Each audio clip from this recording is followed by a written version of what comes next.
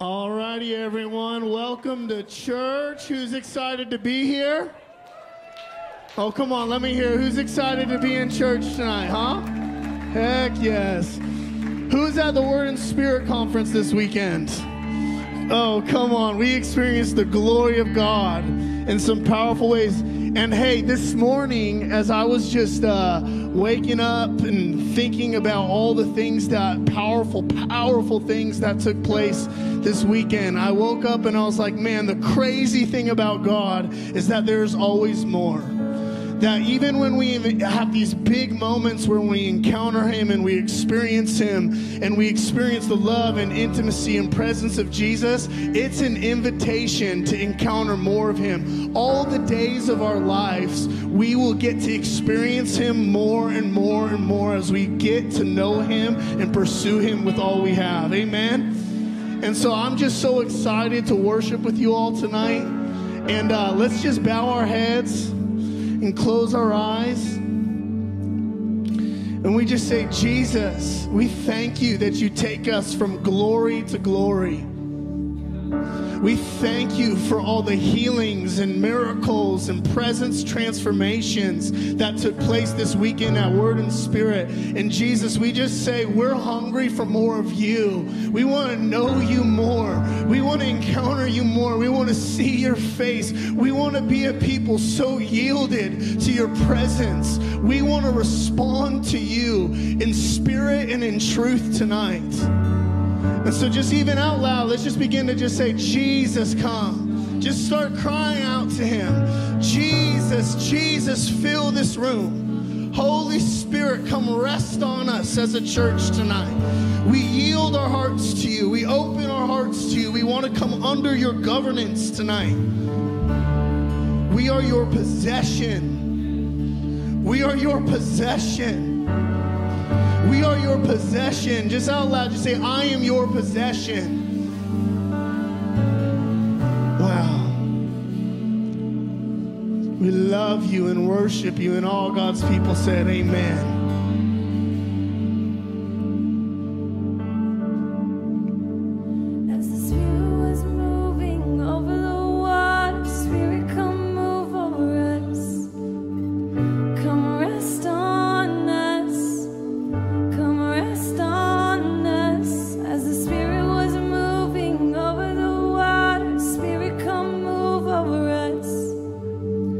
Come rest on us.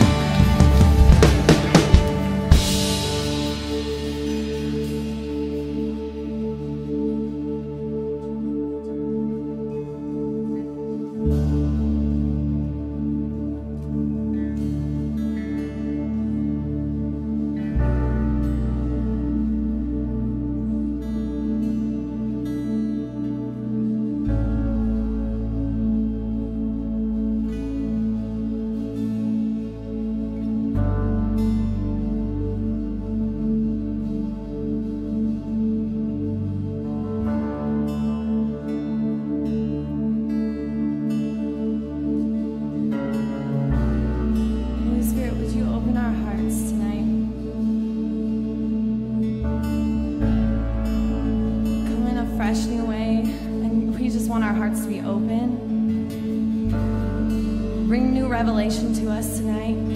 Holy Spirit, that we would hear and we would sing the same words of Jesus and what you've done, and that it would be new to us tonight. That our hearts would be willing to respond in new ways to you tonight. That our hearts would choose to be unoffended, which can only be possible by your grace, Holy Spirit. We ask that you would come and fill us tonight. As we sing of your glory, Jesus, as we lift you high, that your spirit would start to break out in new ways. That your spirit would bring new ways of worship in this room tonight. That those with hard hearts would become soft before you, because as we sing of what you've done, Jesus, that's all we can do is just be softened as we think about what you did.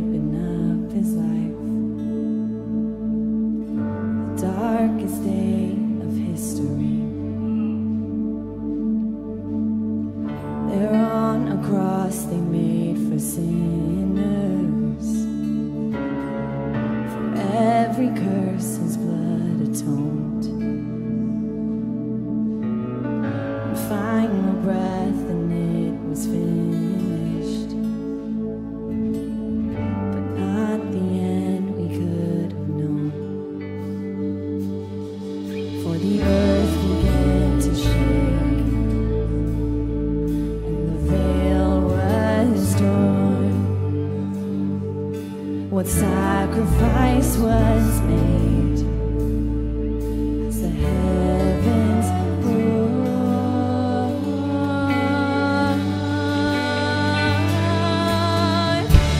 All hail King Jesus. All hail the Lord of heaven and earth. All hail King Jesus.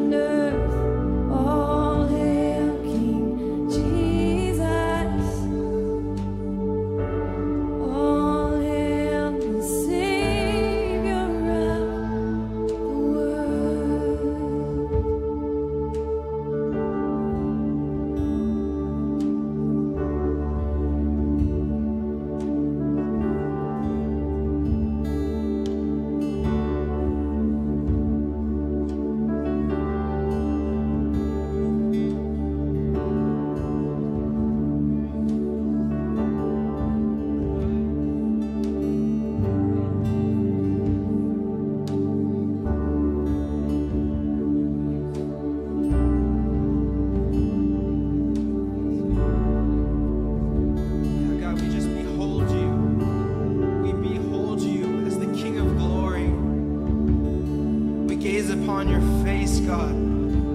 The one who saved us, who delivered us, who brought us out of death into life.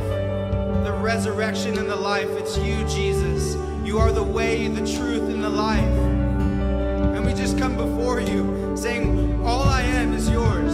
All I have is yours. It's all for your glory, Jesus. There's no other name in heaven or on earth to worship. It's only you, Jesus. You're the only one worthy of our praise, of our adoration. You're the King of Kings and the Lord of Lords. You're Hosanna in the highest. You're the author of life, the Prince of Peace, the wonderful God, mighty counselor. You're mighty to save, God. We adore you. We adore you, Jesus. Yes, God, we look upon your face with great joy and great delight. Yes, God, it's all for your glory. Yes. And all is for your glory. And all is for your name. And all is for your glory. That in all things you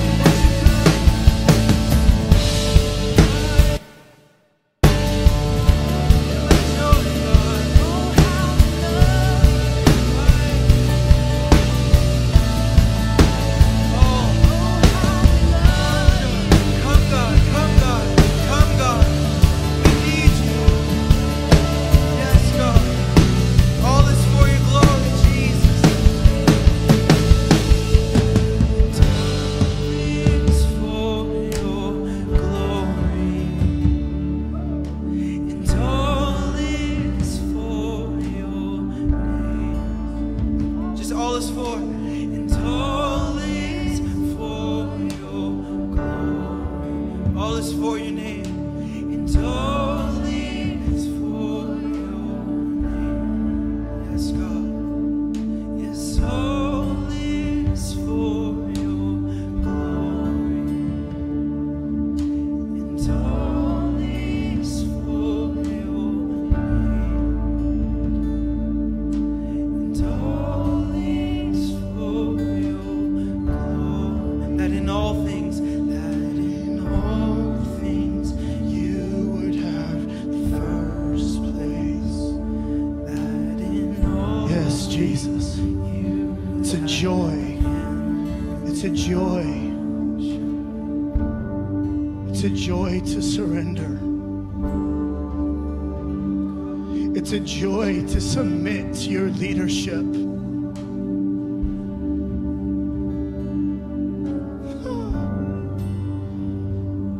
It's a joy to come under your hand.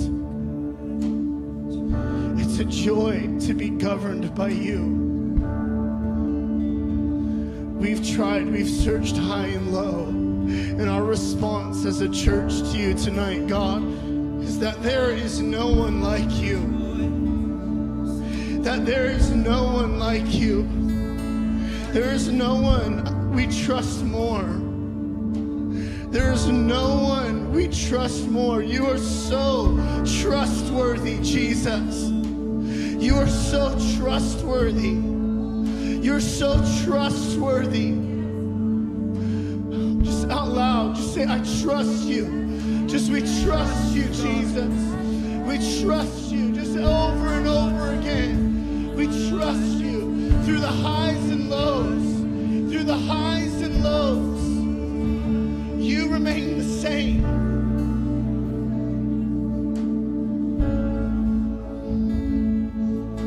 Faithful King. Faithful King. Faithful King. Yeah, I just even feel there's people in this room where you've encountered God, you've encountered His love, you've encountered His love, and you know it's true that He is your joy, that He is in your love, He is your delight. And yet you're stuck in addiction. And you're stuck, and I just hear Jesus saying, just turn, you know me. Just turn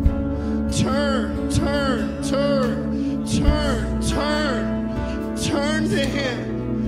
Turn to Him. He is your joy. He is your joy. He is your joy.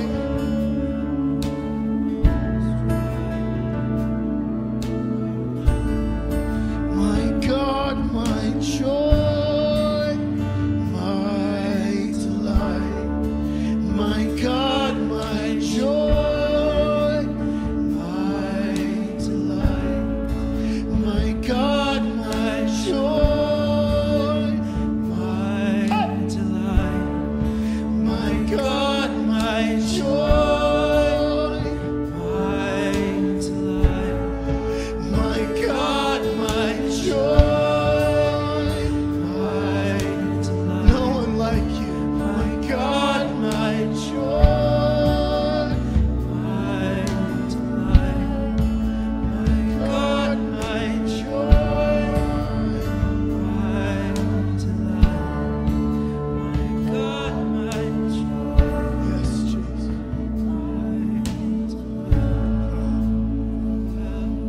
Yes, Jesus, we yield to your story. We yield to your mighty hand. We come to you as Savior and King. We come to you as Savior and King and say, you can have it all. You can have it all. And it's not heavy and it's not hard to give it to you because you've shown us your face, and your face reveals your love and your mercy and your kindness and your goodness and your faithfulness. And so we just say, Jesus, we love you. We love you, we praise you, and worship you. And all God's people said, amen. Amen. Come on, why don't you just give the Lord a shout of praise? Come on. Why don't you turn to somebody next to you as we get ready for a powerful, powerful service.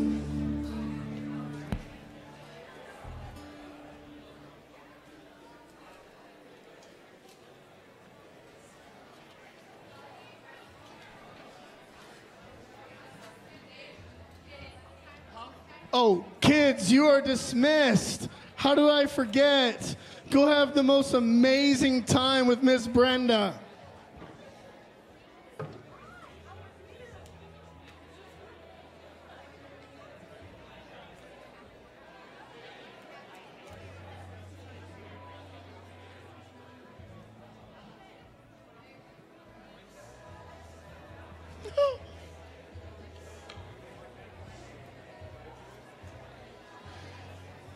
Alrighty, who's hungry to get more of God tonight? Come on. Well, hey, let's hunker down for a second, get through some announcements, and then let's get ready to experience the presence of Jesus even more and more. Amen. Awesome. Well, hey, if it's your first time, welcome. Welcome to River House. We'd love to connect with you. So at the end of service, go find the Connect booth. We'd love to get to know you and have you a part of this community. If you have any questions, we want to answer them for you. So the Connect booth out front is the place to go. We also want to welcome all of you on live stream. We miss you. We wish you were here, and just hope that, I just believe the same spirit that is here tonight is going to meet you in your home in a powerful, powerful way. Come on.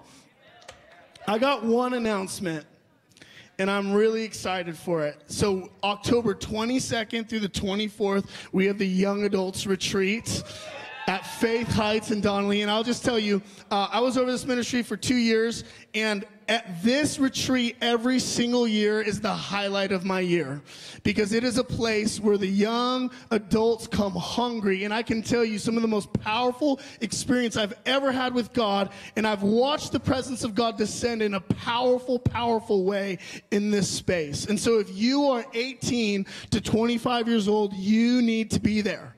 You need to be there. It's going to be powerful. It's going to be amazing. I promise you, there is nothing better that weekend than you can do but get away with a bunch of young people to pursue Jesus with everything that you have and encounter him. It's powerful. I have watched so many kids' life radically changed by going to this weekend. And it's not because we're seeking these mountain high experiences, these mountaintop experiences. What happens on retreats happens because we're setting everything else aside and saying, today, this weekend, I'm setting myself apart. I'm consecrating myself to be with you within community. And so I just encourage you, sign up. It's $100. If you need help paying for it, let us know. We'll figure out a way, because we want you there. I want to be there so bad that I'm just going to come. I'm going to show up because it's going to be awesome. You know, it's a good thing when people who aren't 18 to 25 still want to be there. You know what I'm saying? It's going to be awesome. Oh, and I want to add, for a long time, this ministry was mostly just a college ministry. We feel like the Lord has led us in a place to expand the tent pegs, and it's not just for college kids anymore. It is a ministry for anybody between the ages 18 to 25, and so come. It's going to be awesome. Awesome. Lastly, okay, so obviously we don't do 2 services, and we're doing 2 services today. And we've just been experiencing the presence of God so much this week through the Word and Spirit Conference. I believe that we're going to encounter him in new and powerful ways tonight as well. And so we do have people who are with all the kids, who are serving kids this week. And oftentimes when we have guest speakers, parents will just stay in there, and then our wonderful kids volunteers are stuck there till 10 o'clock at night. And so really just to honor them, I encourage you at about 5:50, we're going to put something on the screen. And if you'd go and get your kids and bring them back in, we're going to have a soft close the service today, where we're going to just allow ministry to keep taking place up here, even as we transition to the 6 p.m. service. But when we put that on the screen, go get your kids, come back, and just come hungry. And because I believe kids are going to get wrecked tonight also. It's going to be so good. And then also, when God comes, I just want to say this for if you're new in this family. Sometimes when God comes, weird things can happen. How many of you have seen weird things happen before, right? I'm a weirdo. The weird things happen to me all the time.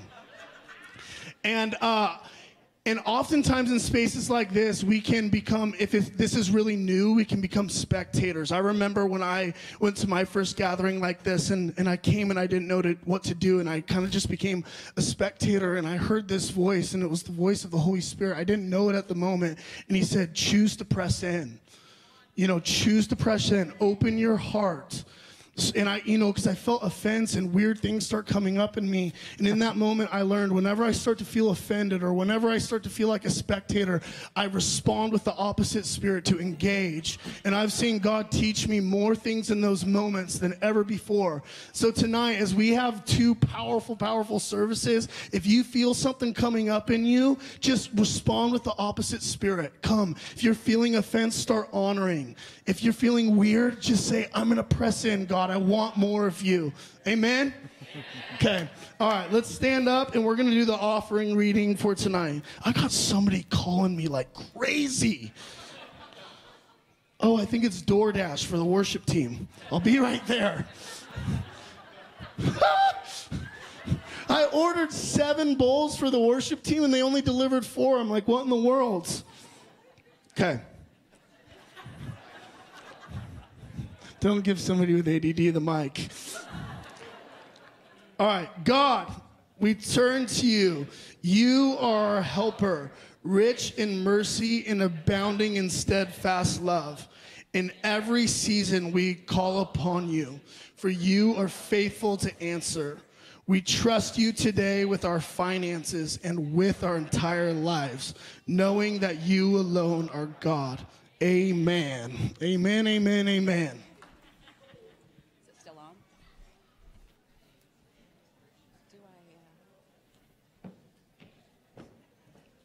What a weekend we had in here. I am telling you, we experienced the presence of God. There was holy laughter and joy. There was deliverance, healings, miracles. Over and over, we were just encountering God, and it was a beautiful and blessed weekend. And I have good news. It's going to continue tonight, right?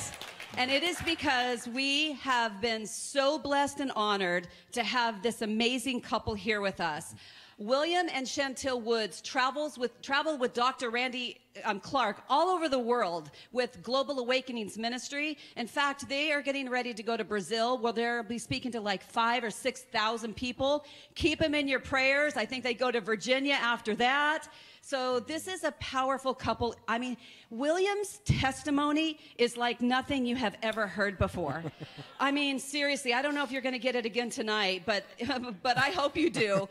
But literally, this man was strung out on drugs, hit by a car, in the hospital, literally should have been dying. And Jesus Christ came and encountered him. And he had a radical transformation. He didn't even know who Jesus Christ was. But now he is a man that is carrying so much power, so much passion. The passion that he carries for God oozes out of him. So I am hopeful for tonight. Listen, everybody comes tonight with a different need. You come from a different place. But wherever that is, I want you to picture what you need from God tonight. Picture what you need from him, because he is here. And he is a God who hears. And so whatever it is that you need from him, they have fought for so much, and they are going to carry it up here and release it to all of you. So I believe that whatever you're thinking you need from God, he's going to do even greater than you can think or imagine. So I want you to stand and give the warmest welcome to this amazing man of God, William Wood. Come on up. Thank you. Wow. Amen. Let's give Jesus some praise. Don't sit. Let's give Jesus some praise. Come on. Hallelujah. Hallelujah. Jesus. Oh. Wow. Amen. Now you can take a seat. Well, good evening, family. How many of you participated in the conference this weekend? Wow, wow, wow. It was such an amazing time. How many of you encountered the presence of the Lord in a way that you never had before? Let's see a show of hands. Wow, everyone look around at this. That's beautiful. That's amazing. One of the things I love about the nature of God and just His love and His presence and His power is that you never have to leave the place of first love passion. Like He's new to you every day. Like you will never reach the depths of His love. That's how vast God is. It's just every day I wake up and I'm like, yeah, thank you, Jesus. You know, just like a brand new day. I never leave the place of first love passion, and that's just beautiful. This weekend, we began to talk about a lot of different things, and I was just blown away by Dan, blown away by Jordan, all the other ministers that was ministering this weekend. I was just blown away by the revelation, the truth that was being released into the atmosphere. And how many of us believe that something was deposited into the region this weekend?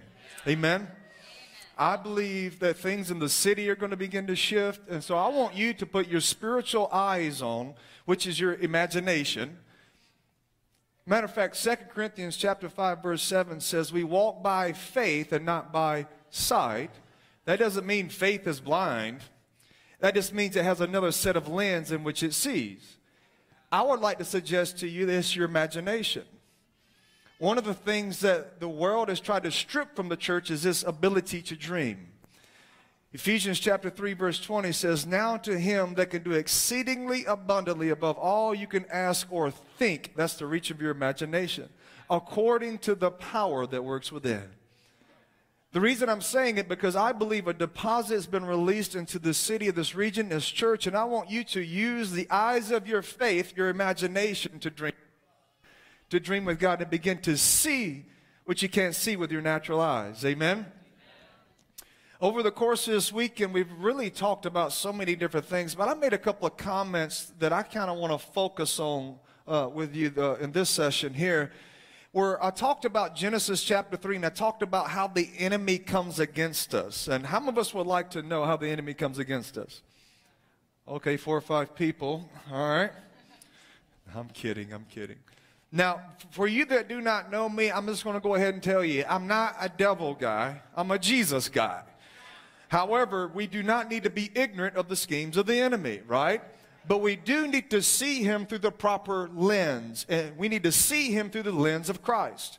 Because when you look at Satan through the lens of Jesus, you see him as a victim to your victory. You realize he is a defeated foe and you are victorious because of the Christ that lives within. That Satan is completely disarmed and defeated unless you re-empower him with your life.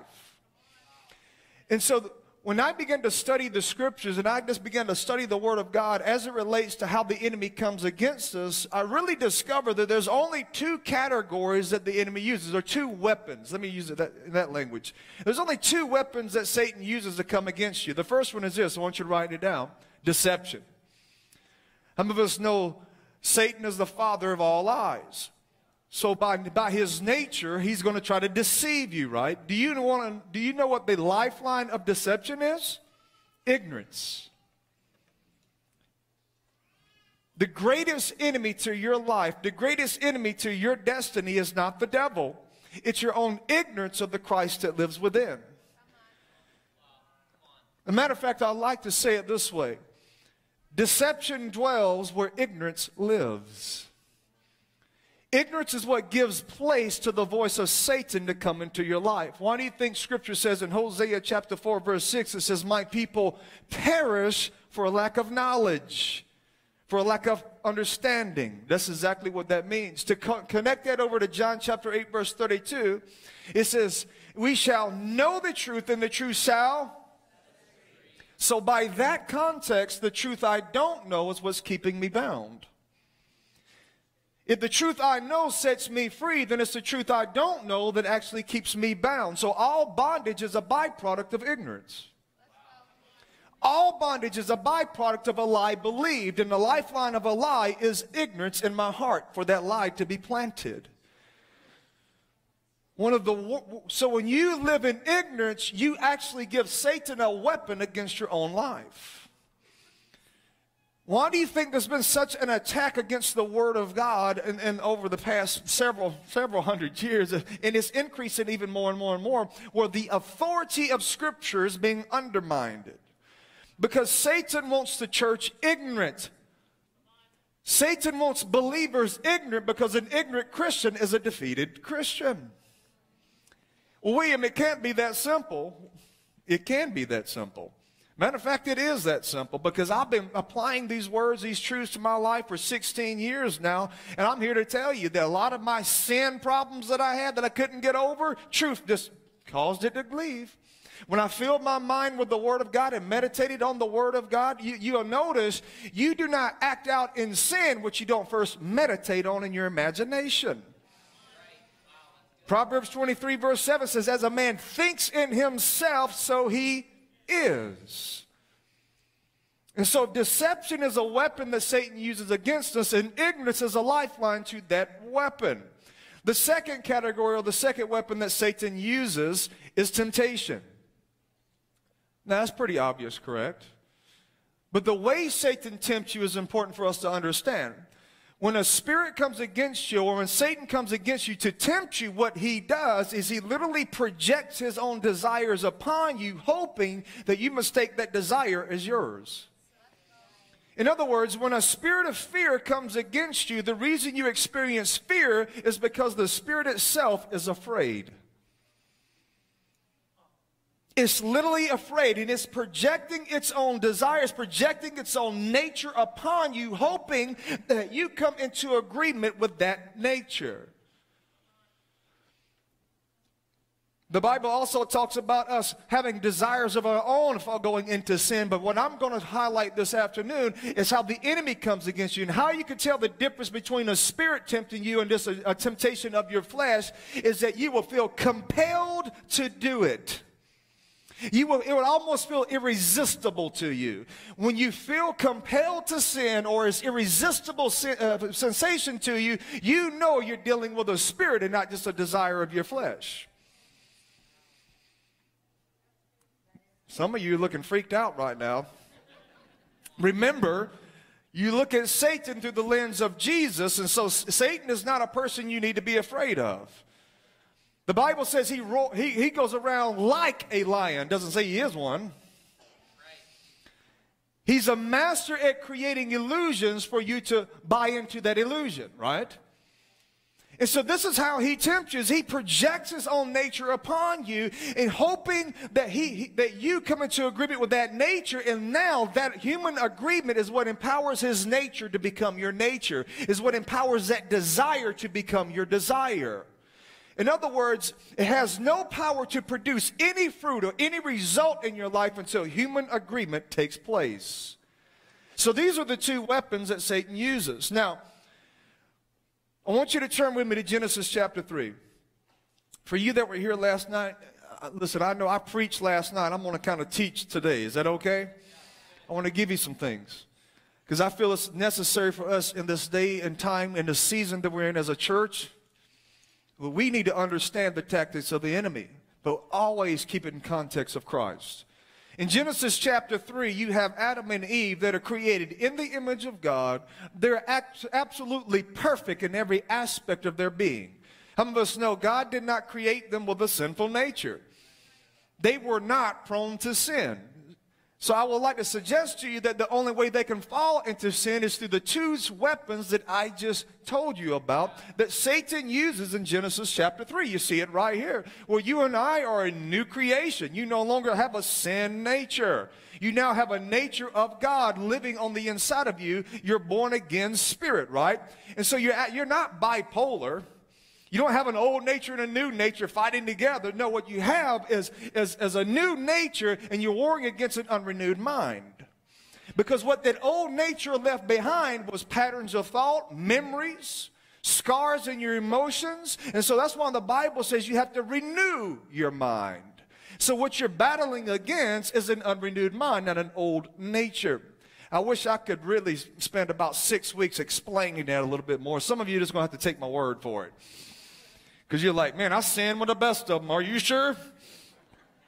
Anyway. And so you get to Genesis chapter 3 right here. I want you to pay attention to these two weapons.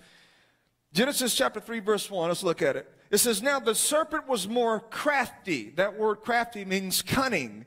Than any beast of the field which the Lord God had made. Now let me create context right here. In Genesis 1 and 2, you see God creates man. He creates Adam and Eve, and he gives them dominion. He gives them authority. He gives them responsibility, and one of their responsibilities is to rule, right? Have dominion over every living creature in the land. Is the serpent a creature? Absolutely. But he is crafty.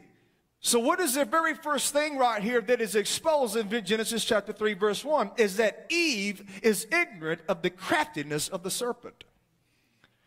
It is her responsibility as a delegated authority of God to have an understanding of every creature she is to rule over. And so now the enemy comes, the serpent comes, and he is crafty. I always like to explain Satan's nature like this. He's like an illusionist.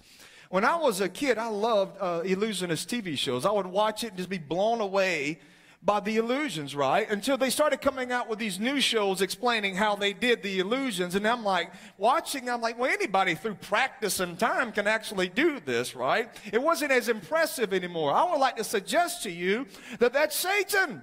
He's a master at creating illusions that have no reality to it until you agree with them. He's a master at creating false narratives. Boy, do we see a lot of false narratives in society today, right? I believe the prophetic mantle that he is using in society today to project or to prophesy his false narratives is the media. Not one amen on that. All right.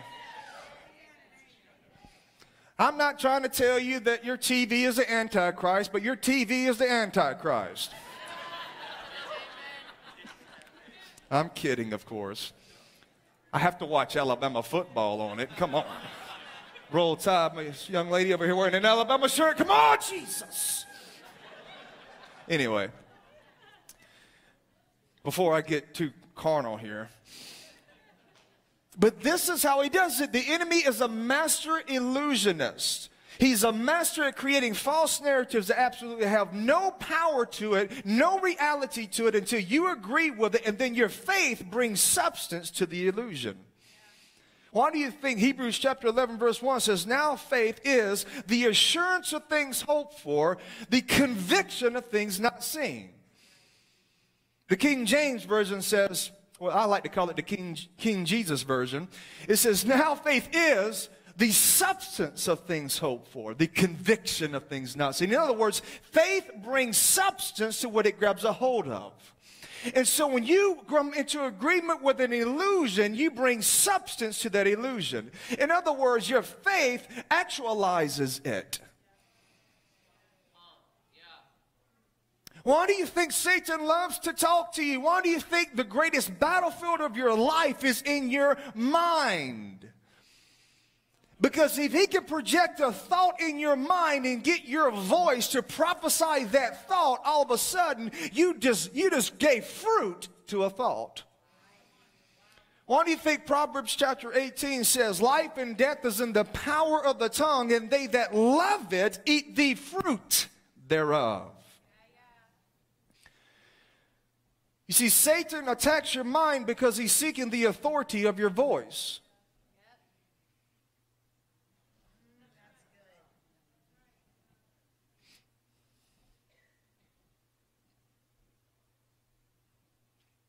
I do not allow the enemy to come to my mind with his false narratives, false illusions. He does this in subtle ways. How many times have you ever had someone call you on the phone and say, hey, I need to talk to you for a minute? Well, all of a sudden your imagination didn't go to the negative. You immediately start thinking worst case scenario, right? Especially if your pastor, let me talk to you for a minute, William. I used to get those phone calls all the time.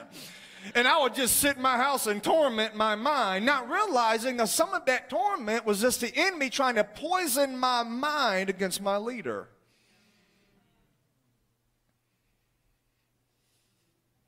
some of us have allowed our minds to be poisoned by illusions, improper meditation of our mind, false narratives that come, and we work ourselves up in emotional, traumatizing experience without even knowing if it's real or not. Man, when I was a kid, man, I used to love to take my Super Nintendo. This is back when they had Super Nintendo. And I would go out into my yard, and I would sit out in my yard, and I would play my Super Nintendo. And now my mom, she's a hermit. I mean, she would never leave the house. She wouldn't even peek out the window blind. I mean, she would just sit in her room. And I would sit out there for hours playing my video game, and I cannot tell you how many times I walked into the house. I wasn't out there doing anything. I'm just playing my video game, right? I walk into the house, my mom's like, boy, I know you've been out there smoking dope. Some of you moms know what I'm talking about. You sit at home and dream worst case scenarios that your kids are doing, and then you work yourselves up into this traumatizing emotional experience over something that it may or may not be true. I believe a lot of PTSD that's going on in our life today is through improper meditation of the mind.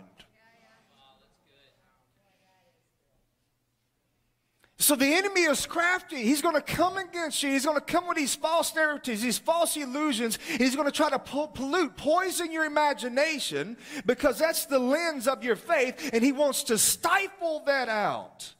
Man, I'm preaching something right here. Man, this is like a half a verse. We haven't even got through verse 1 yet. He goes on to say this, and he said to the woman, so the serpent comes, he's crafty, and he speaks to the woman, and he says this, indeed, has God said you shall not eat from any tree of the garden? What is Satan doing?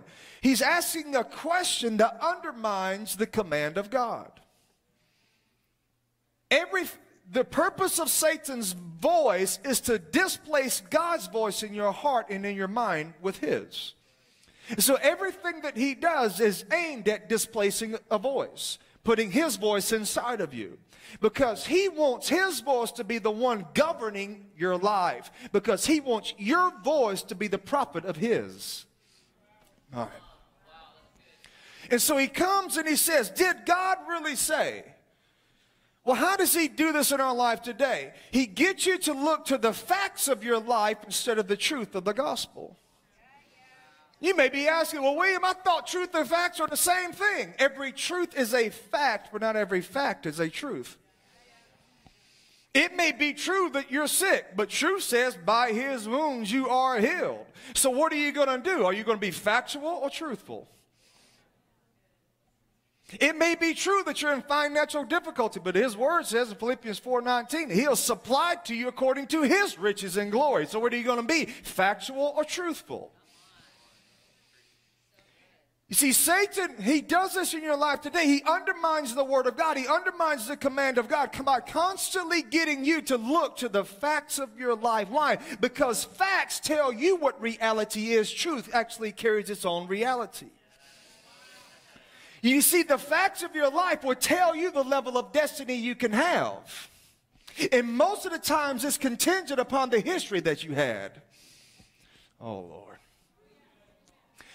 If I listen to the facts of my life coming out of atheism, coming out of crack addiction, meth addiction, man, I was just some crackhead from the backwoods of Alabama somewhere living in a mobile home trailer. If I listen to the facts of my life, you think I'd be traveling the world preaching the gospel of Jesus Christ? Man, if I listen, I've had so many Christians coming to me and say, William, you shouldn't be able to be anointed like you are. You don't have this education. Or you came from this place, you know. You're bald. What's that got to do with anything, you know? And I mean, if I listen to most Christians, I wouldn't be doing what I'm doing. To be honest with you, I've had to cast more Christians off of me than demons. You know what I'm saying? I better leave that alone. But this is how the enemy does this. He gets you so focused on the natural realm, so focused on the facts of your life that now you're blinded to the truth of the gospel. Now you don't even see the truth.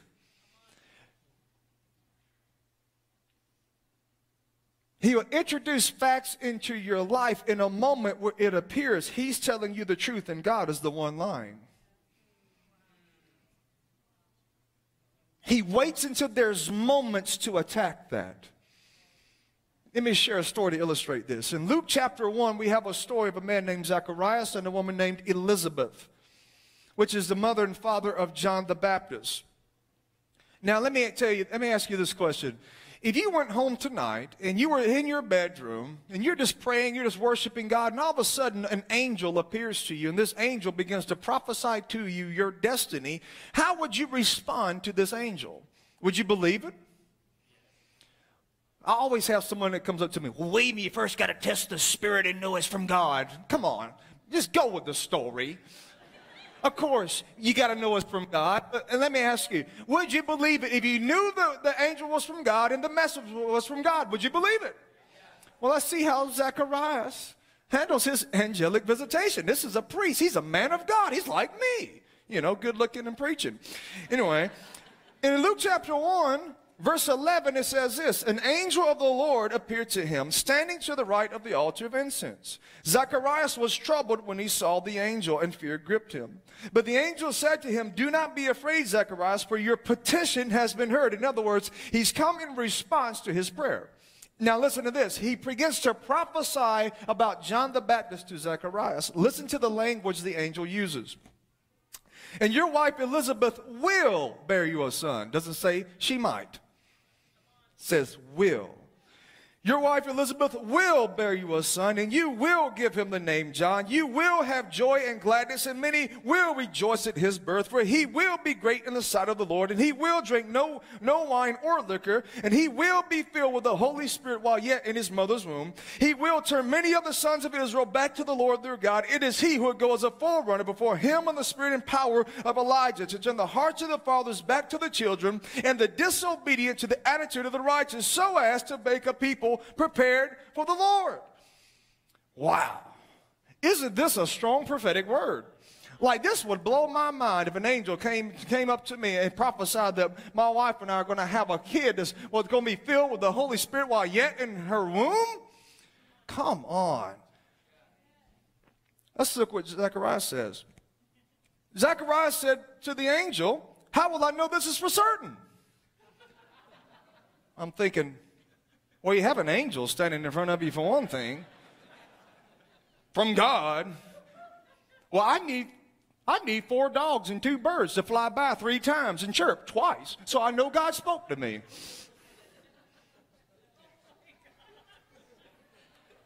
You know you do this stuff. God will speak a word to you. It's evident and it's obvious to everybody in your life. God spoke to you, but yeah, you need one more confirmation. Well, I just got to know God spoke to me. Well, at some point, your confirmation seeking is really you seeking a license to be disobedient to the word. You just want to pretend that you want to be obedient, so what you do, you delay the word long enough, you feel comfortable being disobedient to it. You put enough confirmations out there where now you feel like you're off the hook. And when God speaks to you, then he goes silent. You better have quick obedience. The reason he's silent because he's already spoken and there's no need for him to say anything else. I've spoken to you. You understand it's my word. It's my decree in your life. Now it's your responsibility to act.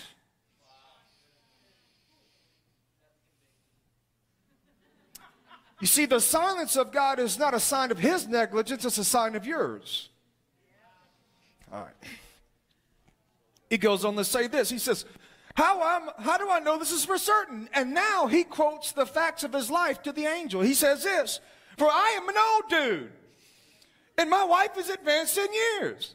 What is he doing? He's taking the facts of his life and he's prophesying it to the truth of his promise. Now he's actually telling the angel why the word that's from God cannot happen, because the facts of his life tells him it can't be possible. And so he's literally allowing the facts of his life to determine the level of his destiny. And so instead of taking the word of promise and prophesying to the facts of his life, he's taking the facts of his life and prophesying to the word of his promise. Many of us do this in our life today. God has spoken a word over us. We have destiny, but then we look at all the facts because somehow we think we need to gather in all the facts so that we can make a wise decision. But when it comes to the word of God, if the word of God has decreed something over your life and it's authoritative, then I don't need to consider all the facts of my life that undermine that word. Because that word is more powerful than 1,000 lies of the devil he can ever speak in your life.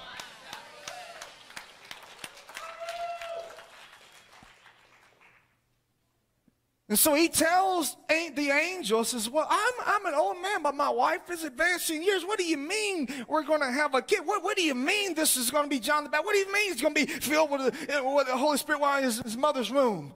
Man, I need some wine. You know, John the Baptist, never mind. You'll get that later. And he says this to the angel, and so the angel kind of gets frustrated with him. This is how I think this happens. And the angel has to justify his own existence to Zacharias, and he says this.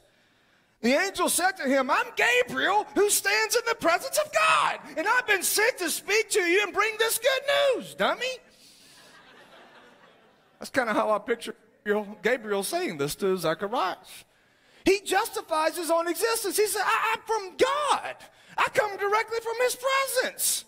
Have you read the Bible? No. Now pay attention to what Gabriel has to do in order for the truth of his promise to actually be birthed in his life. He goes on to say this. And behold, you shall be silent and unable to speak until the day which these things take place. Wow.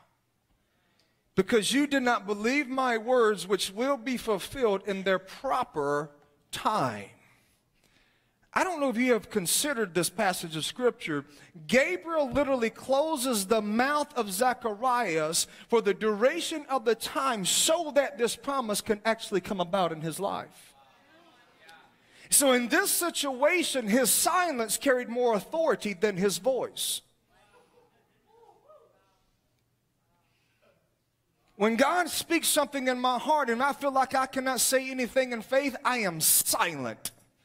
I don't say anything at all because I know the word that God speaks carries within itself its own ability to demonstrate, its own ability to perform, its own ability to bring that fruit. All I have to do is agree with it.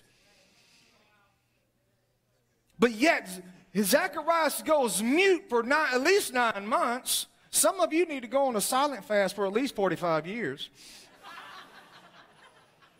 I'm telling you, if you just shut up for a couple of months, you'll realize a lot of the promises you've been begging God for just come out. Just, anyway.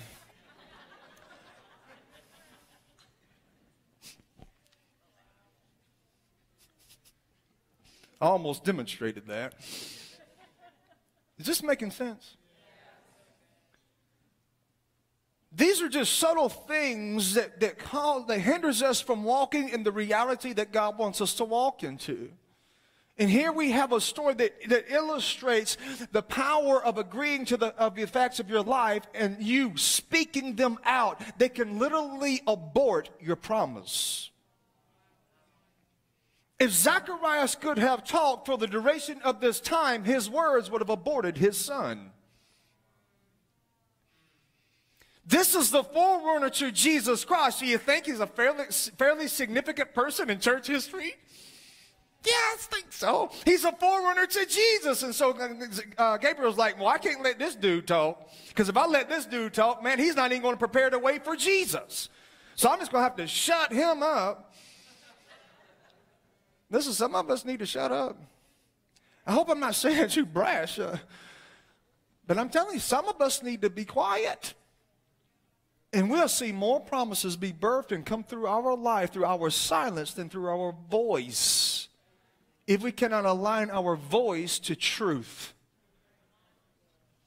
And I'm saying something right here. Now let's go back to Genesis 3:2. That's just one verse there. And then the serpent says that to Eve, and then she responds like this. The woman said to the serpent, let me just stop right there. This is the first mistake. She starts talking to a deceiver. You don't need to have a conversation with the devil in your home. You don't need to talk with Satan. You need to talk to Satan. You need to tell him to get his butt out your house. Because nothing that he has to say is redemptive. Everything he has to say is deception. Everything he has to say is a lie, and it's just to twist the word of God. It is to displace God's voice in your life with his. And so if we sit around and we just listen to the voice of the devil all the time, no wonder we're beat up and depressed and fearful and anxious. Well, how do I know the devil's speaking to me? Any thought that you have that produces hopelessness is of the devil. Let me say it a different way. Any thought that you have in your head that contradicts the fruit of the Spirit is from the devil. Man, my emotional state of being is the emotional state of being of the Spirit of God that abides on the inside of me. Love and joy and peace and patience and kindness and gentleness and self-control and faithfulness. All these things, they're my state of being. And so if I have a thought that produces a different emotion than that, then I command that thought to leave my mind. I take it captive. I do not tolerate it because I know that thought is the voice of the deceiver. And I'm not having a conversation with it by meditating on it.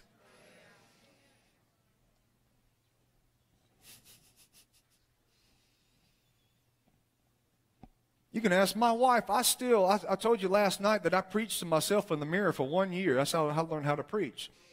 I still do that to this day. If I get up in the morning and I don't feel right, what I do is I'll walk myself into the mirror and I look at myself in the mirror and I'm like, William, you need to get yourself right.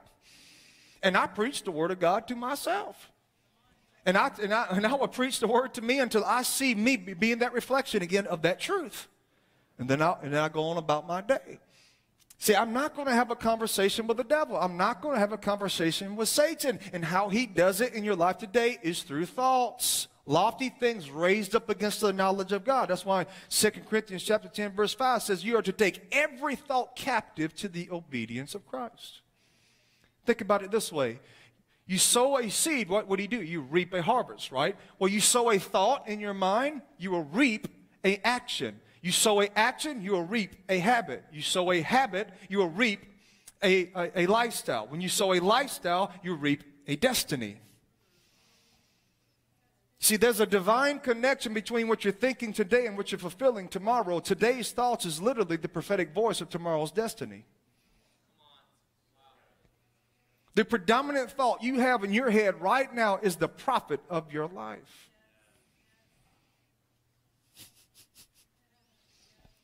How do you know you're talking with the devil? How do you know you're having a conversation with him? You have thoughts that contradict the word of God, the nature of Christ, your destiny, your purpose, your value, that produces emotions in you that is contrary to the fruit of the Spirit. This is how you know you're talking with the devil all the time. He goes on to say this. The woman said to the serpent, from the fruit of the trees of the garden we may eat, but from the fruit of the tree which is in the middle of the garden, God has said, you shall not eat from it or touch it, or you will die. No, that's not what the Bible says. It's probably 99% of what God said. She added to God's command by saying, and not touch it. See, when you add to God's word, you now create another landing strip for the voice of the deceiver to come into your heart. So in her response to the deceiver, in her response to Satan, now she begins to add to God's word. And when she begins to add to God's word, it begins to undermine the authority of that word. Are you guys okay? You're staring at me. I wish I had 6 months here. I can get through Genesis 3. This is good stuff here. He says, you should not eat from it or touch it, or you will die. Let's move down to verse 4. I'm trying to hurry up here. I only have 7 minutes left. The serpent responded back. The serpent said to the woman, you surely will not die. Now here's the temptation. Here's how he projects onto Eve. This is where I wanted to get to. You surely will not die, for God knows that in the day you eat from it, your eyes will be open and you will be like God, knowing good and evil. Well, who did Satan want to be? He wanted to be God. So whose desire is this actually? He's saying this right here. I want to be God. I want the world to worship me. So therefore, if I can't be God, you're the one that's made in his image. I'm going to convince you you're not like him either. So I'm going to project my desire to be God on you. And I'm going to convince you that you're not like him. I'm going to convince you that you're not created in his image. I'm going to convince you that there's something he's withholding from you. I'm going to convince you that there's something you need to do to become like who you already are.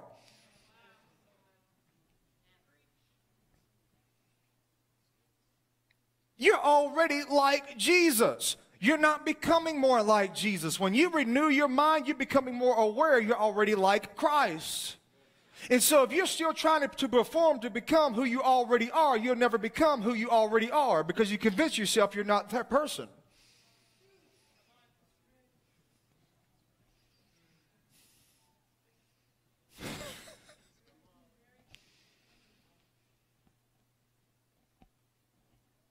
You surely will not die, for God knows that the day you eat from it, your eyes will be open and you will be like God, knowing good and evil. What is Satan also trying to get her to do? He's trying to get Eve to partake of another source of understanding. You see, I believe right here, this is just my opinion, I believe right here that there wasn't a conscience in Adam and Eve. I believe the conscience was produced when they partook of another tree, the tree of knowledge. Because if you look at how your conscience functions, it is the makeup of the tree of knowledge. Everything that they understood about God came directly from his voice. All understanding. And so what Satan wants her to do, what the serpent wants her to do, is to partake of another source of knowledge so that now he can interpret God to her.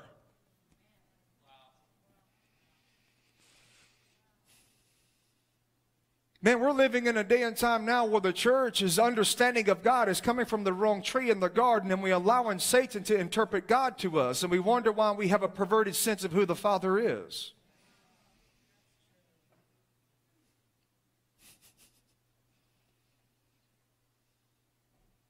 Is this helping? Verse 6.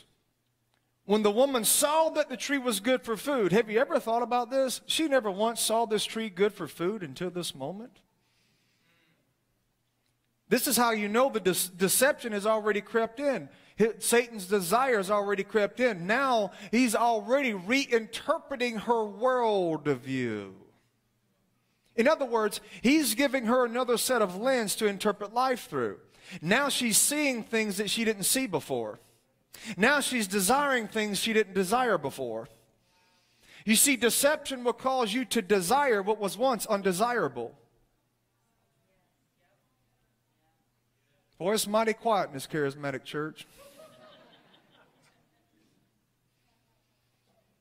Family, I'm sharing with you truths that have absolutely set me free. Changed my life. When the woman saw that the tree was good for food, she's already seeing through a new set of lens. Do you realize you do not see the world the way it is? You see the world the way it is through your worldview. And so now she's actually seeing a tree that she never desired that tree before. You know, and another thing that's ironic, let's say there was 20,000 trees in this garden.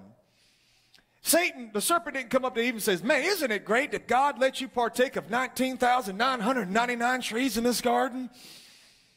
No, what did he do? He highlighted the one thing that God said don't do. And he twisted it around to to insinuate, to make it seem as if God is withholding something from you.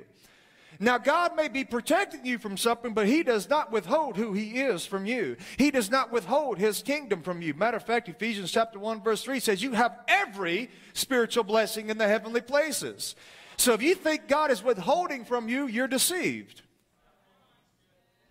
If you think God is withholding healing from you, you're deceived.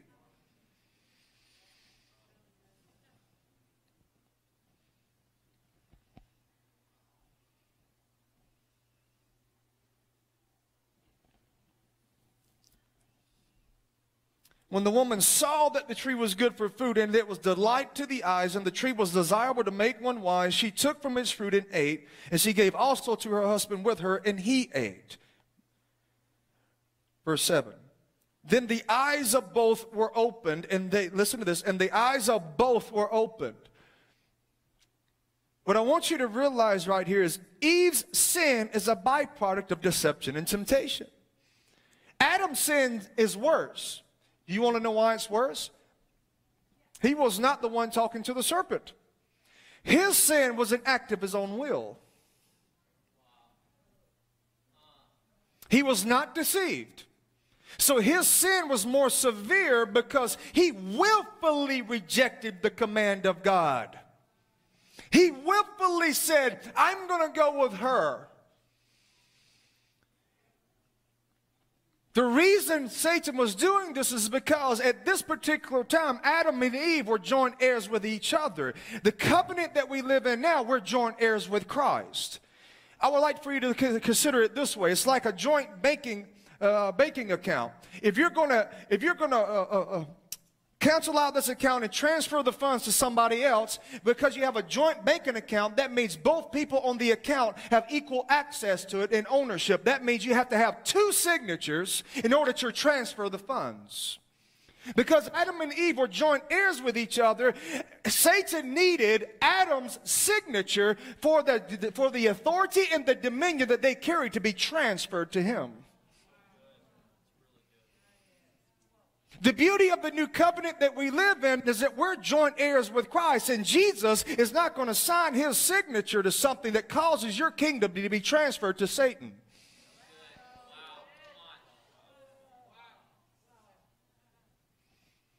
That should be some good news. Because some of you have been deceived into thinking that Satan has stripped you of all your gifts and your callings, your anointing. No. Jesus didn't sign his name to that nonsense. He's not going to allow his kingdom to be transferred back over to the devil.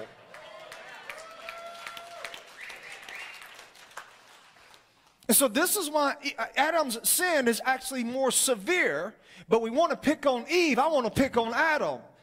He should have understood it. I know I'm the one in authority. I'm the one that's been sent here to rule and to reign. We are to co-reign with each other. We're joint heirs. And so I should liberate my spouse instead of become a partaker of her sin. But because he doesn't want to disagree with her, because he doesn't want to somehow hurt her feelings, he partakes of the same sin, not realizing he's signing his will over to be controlled now by the serpent. So what the serpent was doing is since he couldn't become king of heaven, he was working to become king of the earth. That's why Satan is referred to as the ruler of this age. Jesus came to strip him of that authority. And now he has given that authority back to the church, and now constantly exercise the judgment he has already decreed over Satan and his works by destroying Satan's works through the church. It says when they both partook of this, oh man, I'm out of time. When they both partook of this, both of their eyes are open. Well, what are their eyes open to? A world they were previously protected from. An understanding they were previously protected from. Pay attention in this verse what they do with the first thing that they do. Their eyes are open, and the first thing that deception will cause you to do is this right here. And they knew that they were naked. In other words, deception will always cause you to look at yourself and pervert your own purity.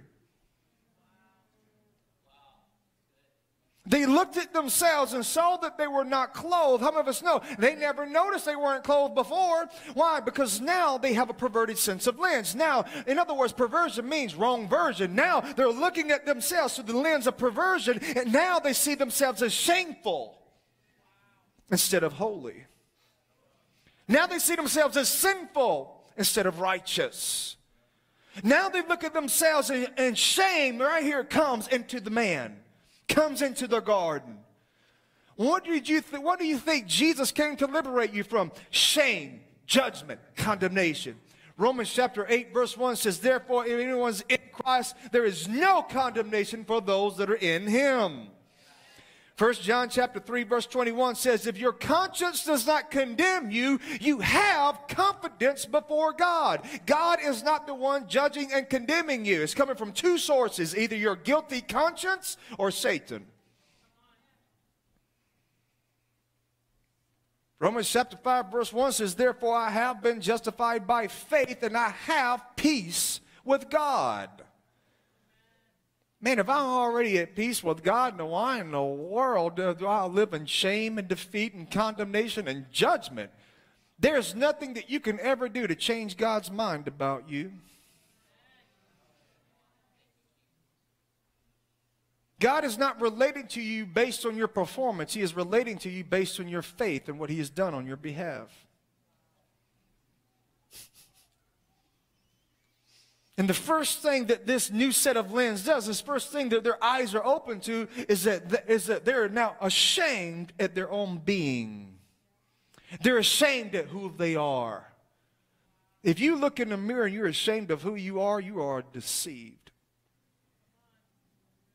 You've believed lies about yourself, and you need to be liberated from those lies. I'm preaching better than you're listening.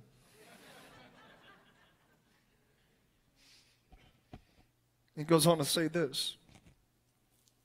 They sewed fig leaves together and made themselves coverings. What does this deception try to do? Try to get them to cover themselves by the work of their own hands. This is where performance mentality is birthed. This is when law mentality kind of comes in. It's right here. Works mentality.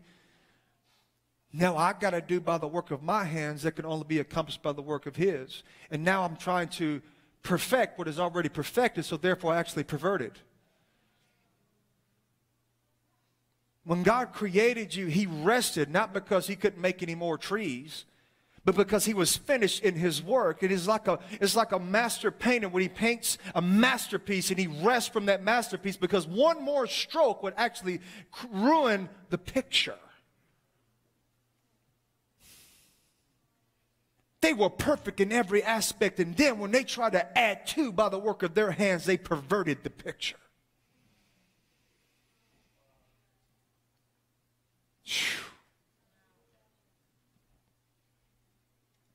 Jesus came to liberate you from these things. These are the two weapons that Satan uses to come against your life: deception and temptation. The purpose is to get you to go down this line of destruction, to go down this downward spiral: shame, condemnation, judgment, redefining who you are, perverting your purity, trying to add to what's already perfected. And you get all the way to the end of it and you realize that Adam begins to blame Eve, and the last stage of deception is a victim mentality. You see, a victim will always blame everybody else for their issues. And when you become a victim, now you are a product of your environment instead of your created purpose and destiny. See, what Satan was trying to do is he was usurping the victory of Adam and Eve and replacing it with the victim of who he was. All right. I didn't want this session to be too heavy, but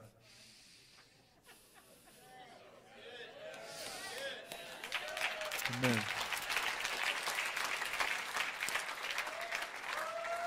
But this is how I want to end, because we need to We need to get ready for the 6 o'clock service, and I want to make sure Dan has plenty of space and time. And in Hebrews chapter 9 and Hebrews chapter 10, it says, the blood of Christ will cleanse your conscience. It's something I do every single day. I almost get broken up every time I talk about it because it's important. I've noticed in my own life, and you probably notice in your life too, that Satan always waits for an opportune time to attack you. Most of your opportune times is when you're trying to go to sleep at night.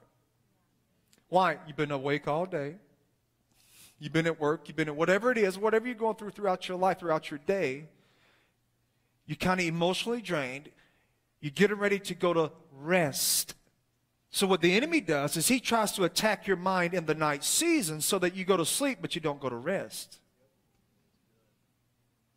And so this is what I do. I've noticed that the enemy comes against me in my night season, and I notice that he's trying to get me to not rest, because if I don't rest, I'm not emotionally strengthened to resist his tactics when he comes against me. And this is why some of us we can't resist the devil anymore, because we're so emotionally drained because we don't rest. I'm going to give you a spiritual warfare tactic that you need to add to your arsenal: sleep. Sleep. And so this is what I do. I'm in my bed. I'll lay hands on myself. I don't always lay hands on myself. I'll lay hands on my mind or whatever. And this is what I pray. Lord, I ask that your blood will cleanse my conscience. Lord, I ask that your blood will purify my thoughts and my memories. Lord, I ask that your blood will sanctify my emotions right now according to your truth. What am I doing? I'm exercising the victory of the blood over my conscience, over my emotions, over my carnality. The victory has already been purchased for me. I'm just exercising that over my emotions every single day. I don't take a day off. I direct all my attention to God, and then, you know what? I close my eyes, I'll go to sleep. Instead of having nightmares, I have visitations. I wake up preaching to myself. I mean, really. I mean, some of the messages I preach, I received in a dream. God will speak to me in a dream.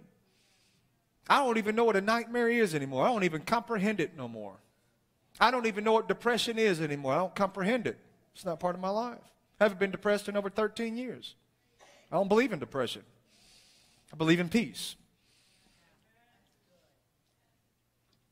I used to have ministers tell me all the time, William, you need to connect where people are. I said, no, I need to connect where people need to be.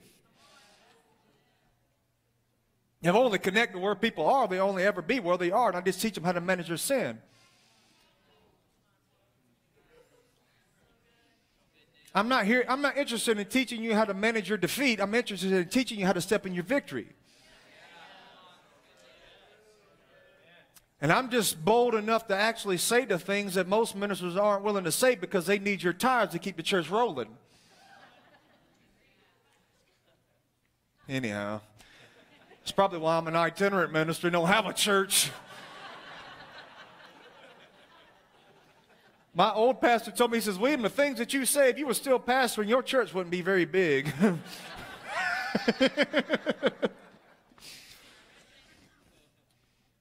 That's right. I break that lie right there. This is what I do, family. Every day. You know what I'm taking? The gospel. That's my antidepressant. That's my vaccine. Gospel. Just take it. This is how I want to end today. I want you to stand to your feet. I want us to pray this prayer together. Babe, can you hand me a bottle of water, please?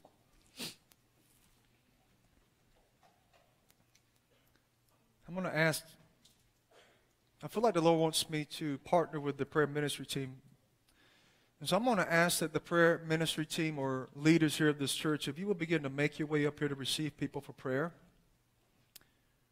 I would like to ask you to do that now. And what I want the rest of us to do is this. I'm going to pray this prayer over your mind. And I'm going to break off lies that the enemy has tried to plant in your mind. And as a sign that these lies have been broken off, some of you are going to sleep tonight. But not just sleep, you're going to rest. Some of you have been emotionally drained, and now you just cannot withstand the onslaughts of the devil against your life.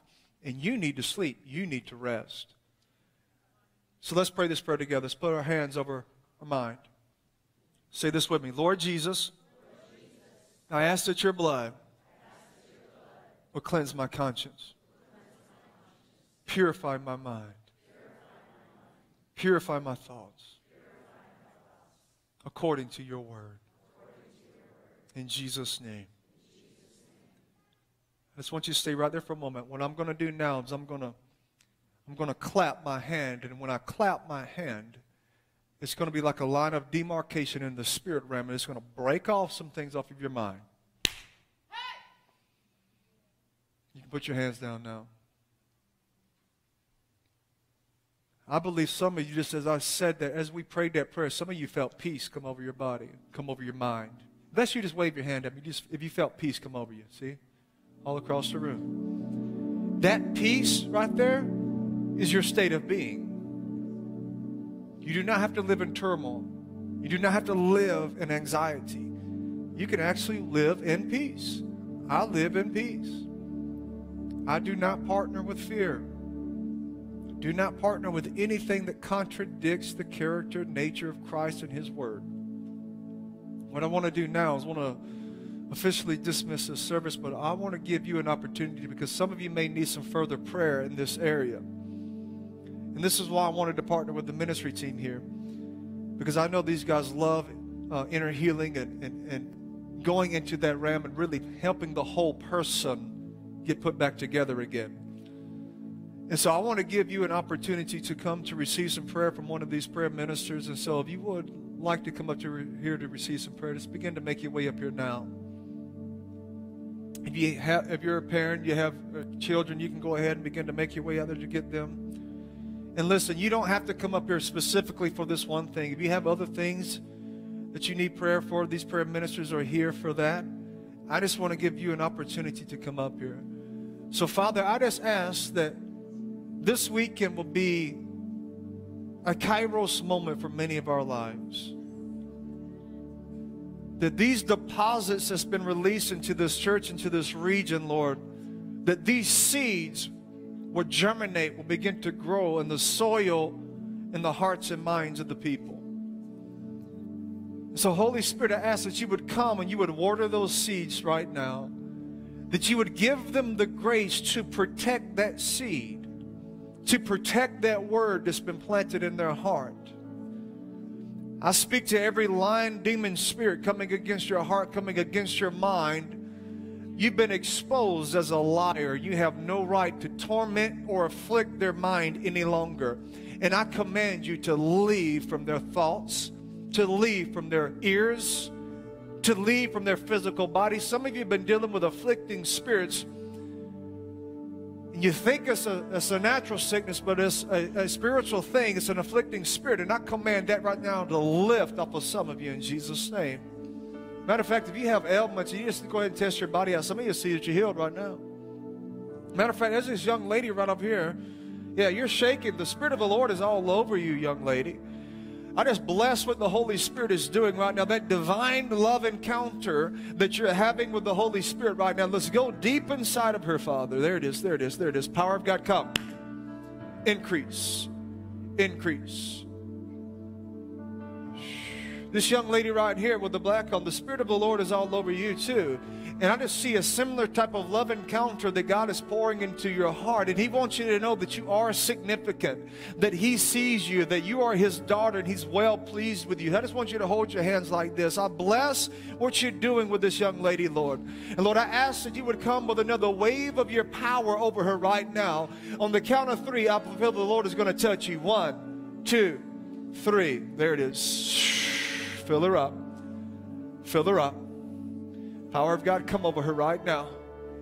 There it is. There it is. It's okay. It's okay. He's just trying to go deeper and deeper and deeper in your heart. He's not here to hurt you. He's not here to afflict you. He's here to heal and to mend.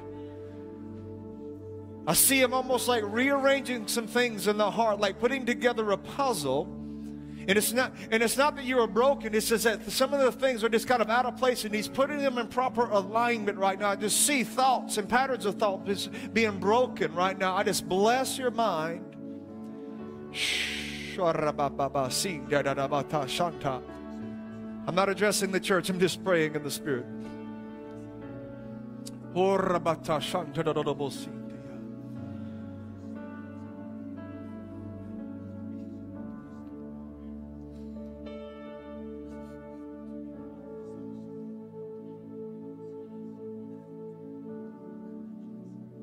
Holy Spirit, I just feel your presence in this room, God. I feel that the Prince of Peace is settling in many of our hearts and our minds right now.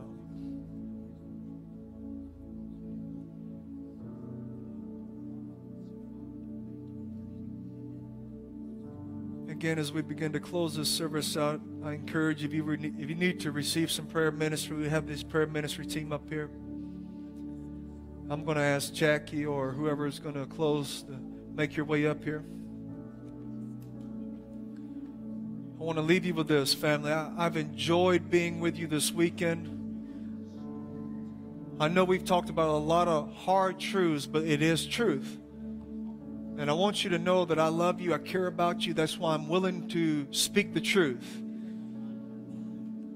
If I didn't tell you the truth, I would be rejecting it for you. And I'm not willing to reject the truth for people. They need to have their own, they need to have the right to be able to make that decision for themselves. So again, I love you guys. Bless you. Thank you. Amen. Yeah, if you're still receiving, we're going to turn the lights down and keep this as a place to just continue to let the Holy Spirit minister to you. Come up for prayer, and you're welcome to stay for the 6 p.m. service. We're just going to kind of flow right into it. So bless you.